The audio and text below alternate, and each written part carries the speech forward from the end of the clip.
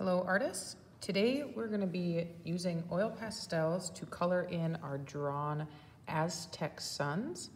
So if you remember, we used a roll of drawing and created some suns in our sketchbook and then put them on brown construction paper.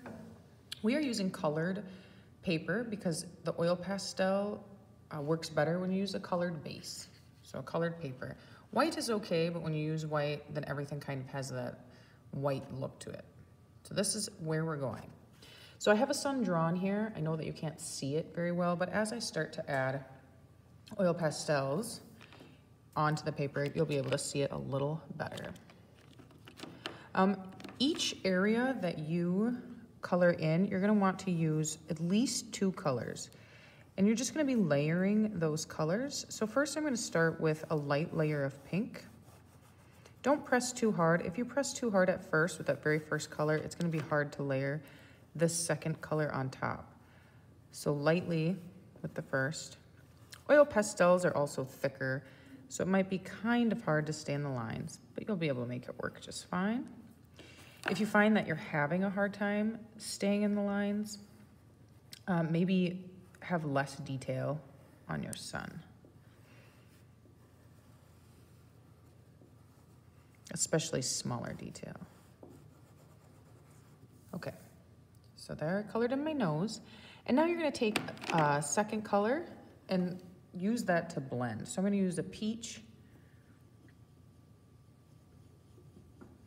And I'm pressing a little bit harder, but this will allow me to blend these colors. And now I'm getting a lighter pink. You can use more than 2 colors if need be. So let's say I wanted the top part right here to be really light. I could take a white and use that also, just to lighten that area. And then I could go back in with my pink again and darken some of it.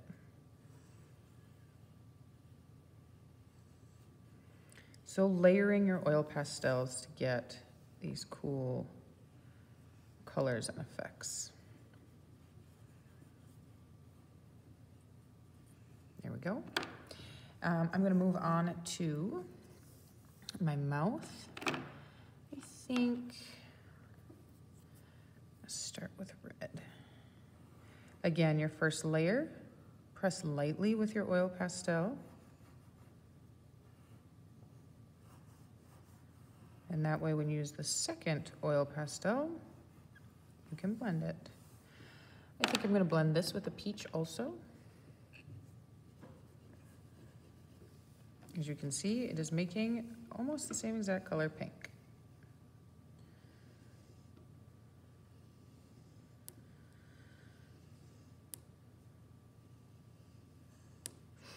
So maybe what happens if I add a little purple just to darken it?